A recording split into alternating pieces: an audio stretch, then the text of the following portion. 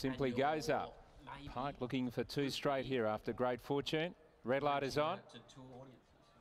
Set.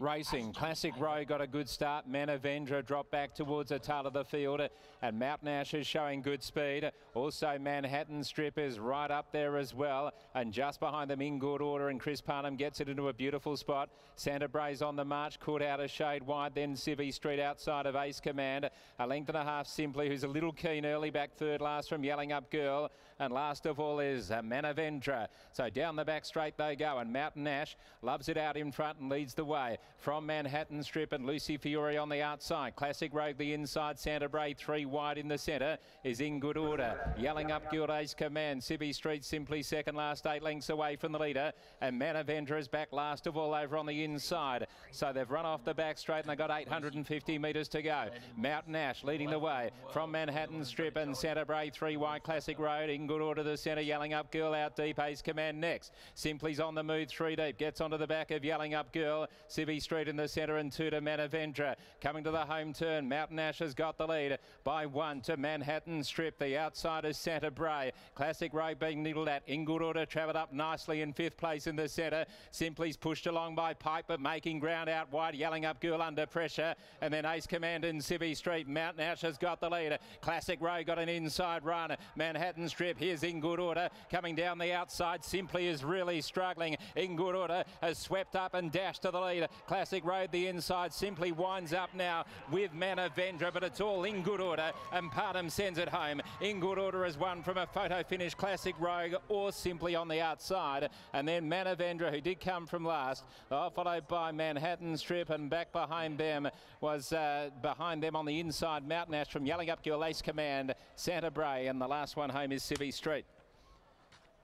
In Good Order, number 2 is the winner.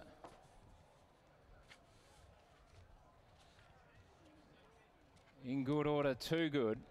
Photo second, Classic Road or Simply on the outside. And Manavendra picking up good ground into 4th place. But In Good Order had a beautiful run. 5th one off, looked to travel really well on the corner. Simply was a fairway bat and Pike was getting busy on the corner. 8's got second on the line from Classic Rogue. So 2, 8, 1 and 3. 2, 8, 1 and 3. 4th, 5th home was Mountain Ash, who ran okay after leading. It's getting back into some sort of form, and Santa Bray did it a little tough and fought on to finish 6th, but beaten the fairway. The winner In Good Order for Danny Morton, and I believe was just having its final run prior to a break. 1 1/4 by nose are the margins. 1 1/4 by nose. 8-1, 3 and 4. 137.73. 34 and 72. So we'll head downstairs, and Lockie's having a chat with the winning connections, including Dan Morton. Thanks, Rich. In Good Order makes it back-to-back wins. Only a small cameo preparation. 3 starts, 2 wins, and he's a horse that we all need to be keeping an eye out heading towards the Summer Carnival. And winning trainer Dan Morton joins me now. Dan, In Good Order, gee, this horse has returned very, very well. Has it surprised you how well he's come up this preparation, or is this what he's been showing you behind the scenes? No, we've always loved him, to be honest, and probably I've got a little bit of expectation on him, so no great surprise. Beautiful horse. Hopefully, like I've said before, hopefully he's just going to go deep into the spring for us now. Last preparation, when he was going through the autumn features, he was never far away. He was always knocking on the door of those big feature races. How has he furnished since then, and is he a different horse now? Yeah, I think that's been the key. You know, he's running good races, but probably purely just on the ability he's got, just needed to mature a little bit, which he is now. So, yeah, he's just developing into a really nice horse. With the benefit of the break that you'll now give him, what type of development can we see from him? I suspect he'll only be able to have a short break. Yeah, he'll only see a couple of weeks in the paddock, but the weather's beautiful, so he'll. We're just keen to stretch him out a little bit over ground too once he comes back round. So yeah, looking forward to Ascot. Is there a potential that what we're seeing now is just a bonus? That the fact that he's won twice in a row now at the Mile, we could even see a better version of In Good Order when he eventually gets out of a 2000 and beyond? Hopefully, you still got to keep raising the bar for him. He'll meet, better company come Ascot time. So he's got to keep taking the next step himself, but I feel like he can, yeah. The Sable's clearly going well. Another Chino. You'll saddle him up in tomorrow's Boulder Cup. When does he head to Cal? Yeah, he'll be overnight travelling up there. So, yeah, I liked his run in the Coolgardie Cup there a couple of weeks ago, and I think whatever he does tomorrow, you'll see a fit a better horse in the Kalgoorlie Cup. So, looking forward to it. Good luck tomorrow, and well done on this win. Thank you. There's Dan Morton after the win of In Good Order, a horse that continues to just raise the bar, Scott. He's come back in fantastic order. Chris Parnham has a terrific association with him, and Chris Parnham just continues to boot home plenty of winners. It's a treble on today's program to continue his fantastic form in the saddle. Certainly is this horse. He's going to go right through his grades. He's won a graduation, now a 66. He'll go out and then they can aim him up at something bigger and better, and they've still got plenty of room to work their way through the grades as well. I think he was a 73 rater going into today, so he's probably comes out on the other side of it at 77. So lots more to come from this horse. Definitely worth following. And he's joining me now, Chris Parnham, after the victory of In Good Order. Chris, at the top of the home straight, it looked like you just needed to get out and around heels and he would do the rest. Yeah, absolutely. He's a really nice horse.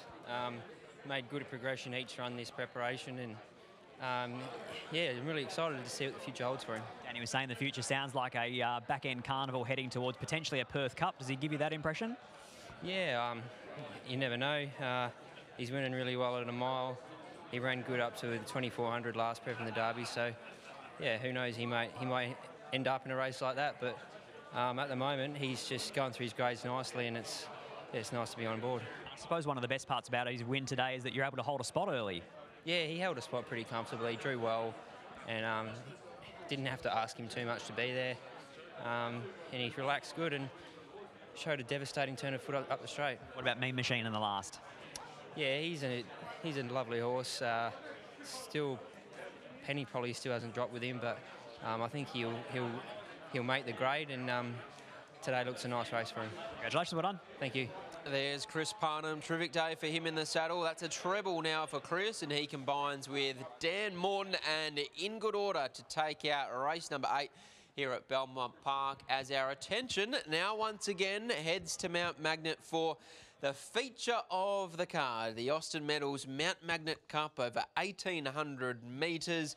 And our favourite is Bar Time at $3.20, with Lautrare at $3.80, Butterley Lad at $4.40, and Magic of Zeus at $8.50, and Slizer Fox at $9.50. Riley Morgan, how did you order them in the feature of the day? Well, we might start off with Bar Time, Lockie, who, no surprise to see the betting support for this galloper, given the success that the combination of both Banavik Edwards and Brett Pope has had today.